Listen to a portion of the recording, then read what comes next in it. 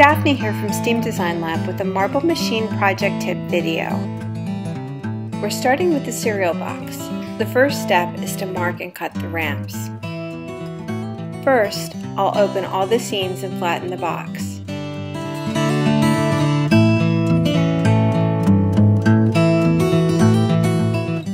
Then I'm making marks along the long edge, measuring first 1 inch and then 1.5 inches, continuing this pattern all the way across the edge.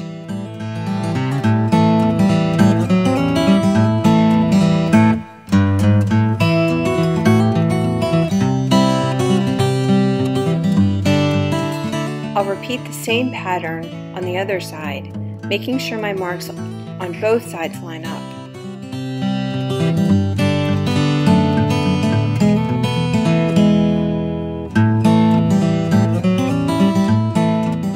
I'm going to connect my first set of marks with a solid line, and the next set with a dashed line, again continuing all the way across. I will be cutting along the solid lines and folding along the dashed lines.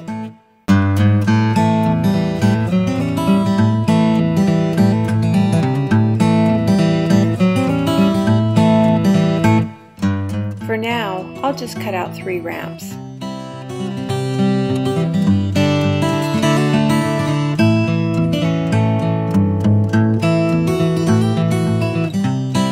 In step 2, I'll score and fold the ramps. Place a ruler or straight edge along the dashed lines, then carefully run the sharp edge of your scissors along the edge.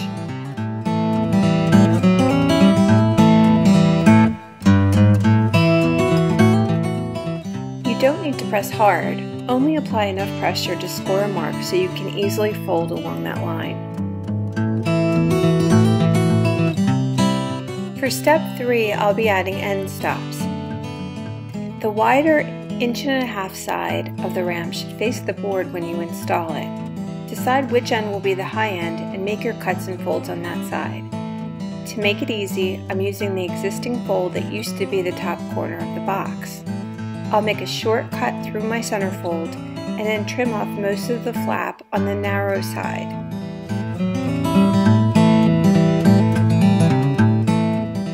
By folding this out, it'll provide a little tab to keep my ramp from sliding off the hanging clip.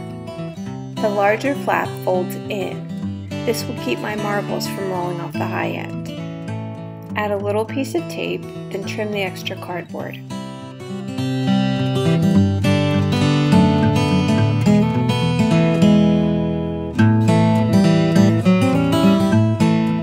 For step 4, I'll bend the paper clips to make hanging clips. These are jumbo clips and are just under 2 inches in length. Holding the clip like this, bend the outer end of wire in to make a 90-degree right angle. Then grasp the U-shaped center portion and bend it away, this time making a smaller 45-degree angle.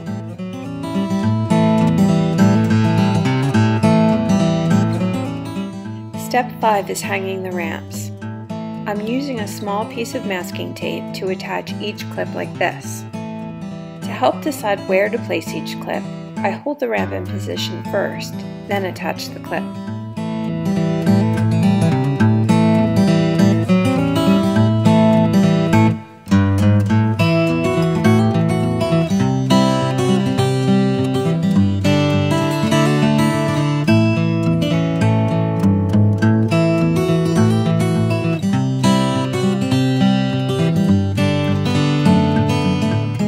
Notice how my first ramp is open on both ends, and my second ramp has a stop on the high end. The final step, test as you go, is really an integral part of the whole process. You want to make sure your marble can move between ramps without falling before adding each new ramp. It's a lot easier to adjust your design one ramp at a time than to redo your whole layout at the end. In the next 2 videos, I'll show you how to make spinning elements for your marble machine, like pulleys, string spinners, and star gears. For more information on this project and others, check out our website at steamdesignlab.com.